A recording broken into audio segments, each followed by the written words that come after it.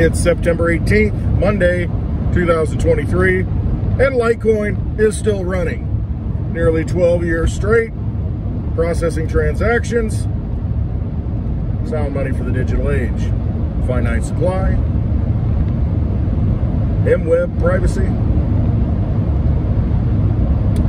Anyway, Monday a little bit foggy here.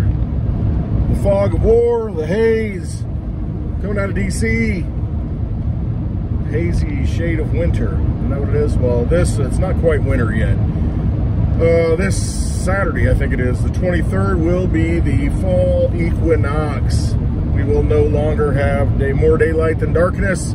It will start to turn more dark than day. 23rd, there's TikTok videos, there's, it's on Twitter, or I'm sorry, X, all things X platform formerly known as Twitter, about the 23rd, and there's all these references in these different movies. A compilation has been put together. That looks eerie. It's just the fog. It looks like almost like a rainbow coming down in the fog, the light. Really weird. It's just really densely foggy right there in that spot, huh? Okay, maybe it's the sunlight. I don't know, whatever. It's that reflection off the flat earth, the curvature of something on the dome structure, spinning disc, like a water globe. Hard to say. I have never been off planet, so it's hard to say what it really looks like.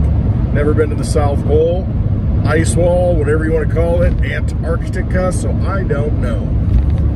All I know is what I know. It's not a lot. But yeah, equinox coming up. It'll be a perfect time to usher in something new, a change, something that the vampires would like to do, or the good guys, vampire slayers would like to do, or maybe a battle of both. I guess maybe we'll see what happens. But it is that time, I think. We're ushering into the, I don't know what you want to call it, the reckoning, the time when all this has to get resolved, has to be, got to come to grips with it, got to make a decision, you got to trust yourself, you got to know what's happening and open your eyes to it and quit living in darkness, quit living in fear, and just make a choice. Make a choice to do something that you're supposed to be doing rather than sitting back and waiting for someone to come save your butt, because you can save yourself now if you just do it. Exit this vampire casino. That is the key. How do you do that? Do that with different forms of, really, it's, man, it is hazy over there. It's the money. It's your energy. Where are you putting it? You putting it in sound money? You putting it in sound things? You locking it up for future use? Or are you putting it in something that's absolute garbage and it's going to leak out all your energy? Leaky battery. That's the dollar. The fiat dollar. The Federal Reserve note.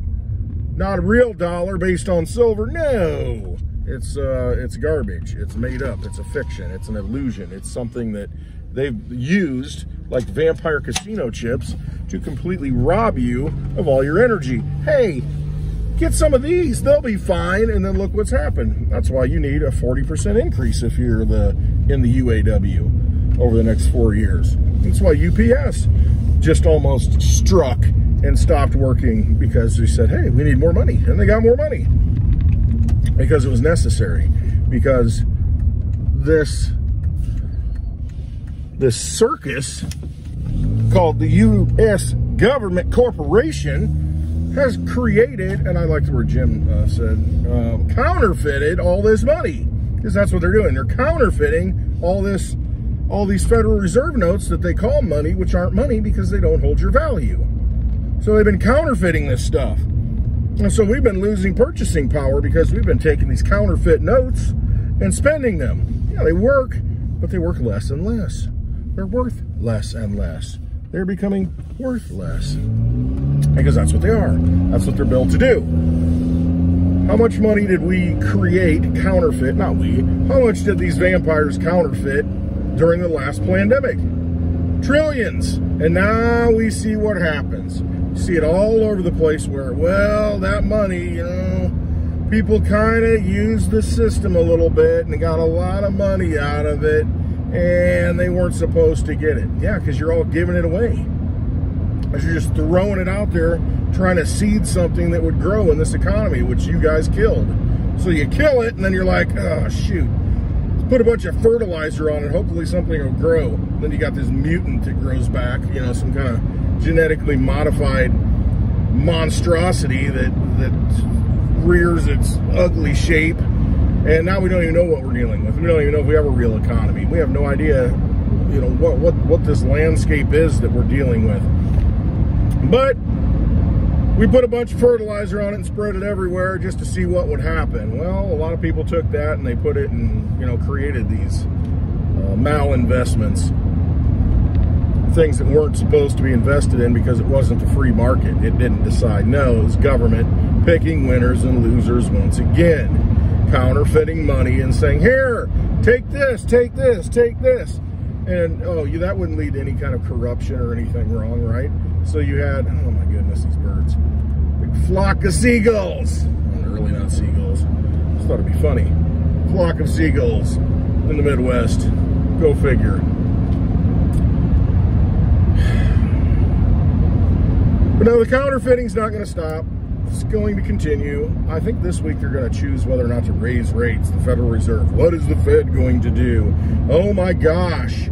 Does it really matter? No, the money's already been destroyed. It's all counterfeit bills anyway. It's all poker chips that only work in that casino. And guess what? The tables in that casino got ripped up felt. The wheels turn and wobble. The roulette wheel, it's squeaky. You know, it stops where it's not supposed to stop. I mean, you're playing in a rigged casino. And that's it. And you're playing with chips that they put the number on, that it really doesn't matter what number is on it because they can change it tomorrow. Hey, this used to be a 10, now it's 100. Oh, now it's back to a 10. And they just manipulate it because it's all their money. It's all their fake money. You don't have a choice how much it's worth. You might think it's worth something, but it isn't. That's why you got to strike and make more money. So that's the situation. That's where we're at. The only thing to do is put your money, put your effort, I should say, your energy into things that hold value. Now, what are those things? It could be anything. Look around, everything you do every day. What do you need? What do you use? You eat a lot of beans? Get cans of beans. You need water? You might need a way to store water or filter your water so that you can have water when you need it, because you're going to need it every day. You need to eat? Better store up some food. It's going to last a while. Something that has some nutritional value. Let's just blow this down. It's not going to rain today, I don't think. Not a cloud in the sky until they start spraying. Blue as can be. And then you'll see a trail. And if you don't know what those are, you haven't been looking up. So you look around at those things that you need. What do you need? Do you need whatever? You need oil to change in, you know, an oil filter to change your vehicle so that you can, you know, have that, you know, and maybe you can't get those oil filters anymore. Maybe that oil gets really expensive and it's like, well, maybe I should buy it now. It's a lot cheaper than waiting, you know, until I need an oil change in 3 months and the price went up. If you know you're going to use it, then put it on the shelf and then you'll have it when you're ready instead of running out and getting it. Hey, if you know you're going to use gasoline, maybe set a little bit aside at home because you never know when you need a little bit just to get somewhere or to run a mower or whatever it is you do. Just whatever you do, think about what you need to continue that lifestyle if things get bad and you can't get things.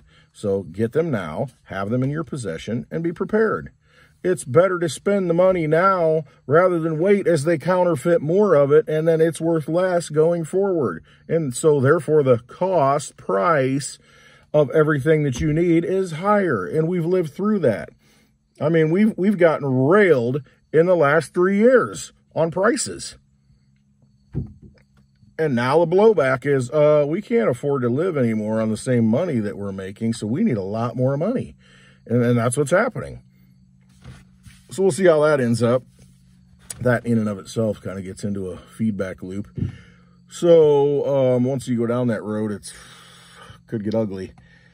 I mean, you're going to have, right now, it's like almost 7.5% for a mortgage rate, and that's, in historical terms, that's perfectly normal.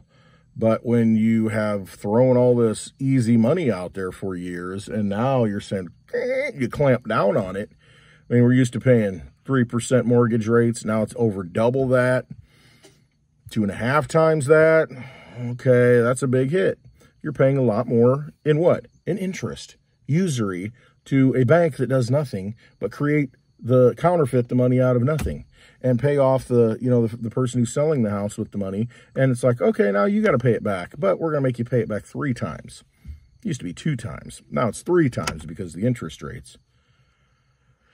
Is it worth it? And you wonder why you've got millennials and Gen Xers, and not Gen Xers, I guess I'm a Generation Xers, Gen Zers, I don't even know what the freaking terminology is, people that are younger than I am. You've got these people complaining because they can't buy a house. They can't even get in the housing market. They can't even come close. Well, of course not. Of course they can't come close. It's completely unaffordable. Most unaffordable time it's ever been in history, I think, to buy a home. So what are you supposed to do? Well, just go live in a trailer. Go live in, a shoebox. Go, go live with your parents. Because that's what you're forced to do. I mean, there's just no way. You can't make it. I mean, you look back, you hearken back to the days of Leave It to Beaver. And back in the 50s, a father could go to work and have a suit, when he goes to work. It looked good. And everybody wore a suit. Now they wear flip-flops and tank tops like Westwood. But you could go to work, make a salary, make money. I mean, come home, your wife, she's at home working, taking care of the house, and you're paying all your bills, you're saving money for retirement, and you got a car, you go on vacation, you get 1 salary. Well, how does that work? Well, what happened? What happened to our purchasing power? Well, part of it is, yes, it's been inflated away, but then you think about it, okay, well, everybody in the house has to have a cell phone now. Everybody in the house has to have a television screen in their room. Everybody, we have to buy houses that's got a bathroom for every bedroom and then a half bath, for guests. I mean, so you think we need more and more and more. So back in that time, though, look at the Leave It to Beaver house. I mean, he had a den, get some books in it. But what were all the extra things? I mean, you didn't have to have, multiple bills. You probably only had 1 car instead of 2 cars, 3 cars, whatever it is. Paying insurance on all those, paying licensing on all those.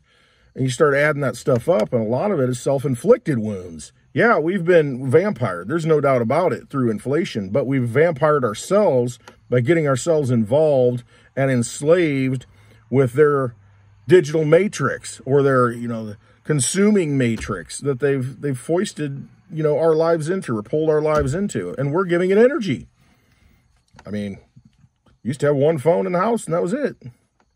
Yeah, it tended to be expensive and, as opposed to maybe 1 cell phone. But the thing is, when you got 3 or 4 cell phones, okay, it's like having 4 home phones. How much money are you paying for that? Why are you paying for that? Like I said, 1 TV, that's all you needed. 1 TV set, boom, had a radio. That was basically all you had. Now everybody's got a device. Oh, I need a computer. I need a TV. I need a phone. I need a tablet. And, you think of all these things that we've bought into and put our energy into. That's less energy that could be focused on, the core. Now it's all distributed, and we need, not just this for everybody. We need this for everybody. Everywhere they go. It's crazy. And then that compounds. Okay, so you get a phone and you're like, well, I need an AirTag in case I lose my phone. So you get that. I need an Apple Watch, so that, to go with my phone. And it's just, you think about all the compounding of it. We are our own worst enemies in a lot of ways because they've given us these tools and provided these tools, and we think we need to have them when in fact, maybe we just needed the hammer and the screwdriver and the pliers in the toolbox, and it got, most of the stuff done. Well, now we need 5 different hammers, and, just saying. So that's a lot of it. So we can blame the vampires. We can blame the system for what it is, and it is part of the problem. It is a big part of the problem. But, it all comes down to choices we make, too. Anyway, back to what I was saying, you know, as things fall apart and unravel and continue to become unsustainable, I guess that's the best word, unsustainability. You need to be able to sustain yourself and figure out what it is that you need and get it in your possession and have it now. Buy it now, because it's not going to get any cheaper later if it's something that everybody needs. And at some point, you just won't be able to get it. Then what are you going to do? Oh, I should have bought it when I could have. Well, I thought it would go down lower.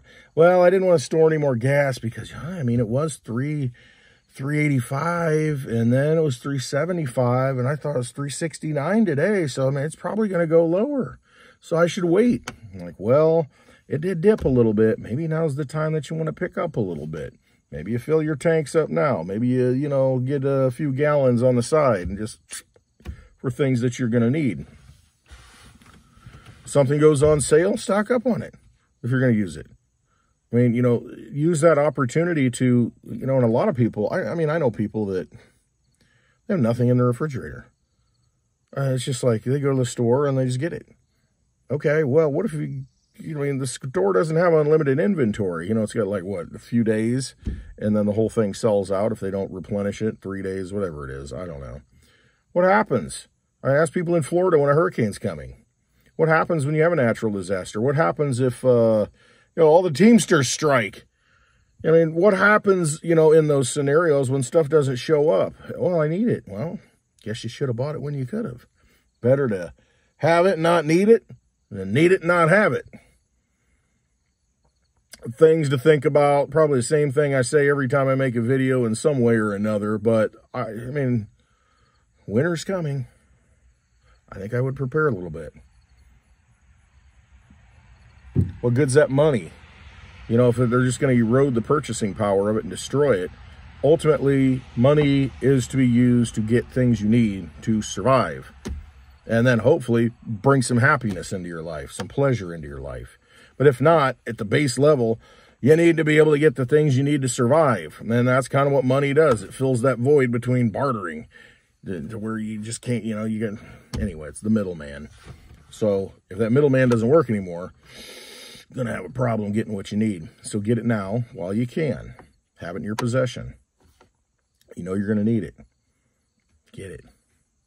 Survival in this time is the most important thing. All right. Love y'all. Hope you have a wonderful Monday. Trust yourselves. You got to trust yourself. And do not trust vampires. All they want to do is lie to you and steal, take things from you, and suck your energy away. Don't listen to them. All right. Have a wonderful Monday. Love you all. Always trust yourselves. That's all I got.